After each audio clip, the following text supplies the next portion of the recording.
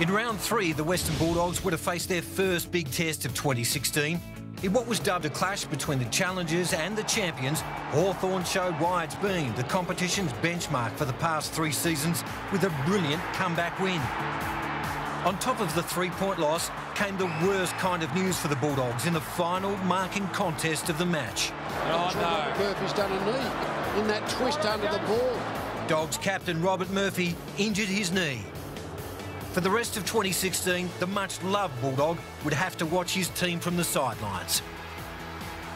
Many would be left thinking what the Bulldogs could accomplish in 2016 without their big-hearted skipper. It's quite shattering, but you know, we know what sort of person he is and what sort of character he is. So you know, he'll bounce back. But yeah, it's sad news. The Bulldogs bounce back the next week, but more injuries suffered.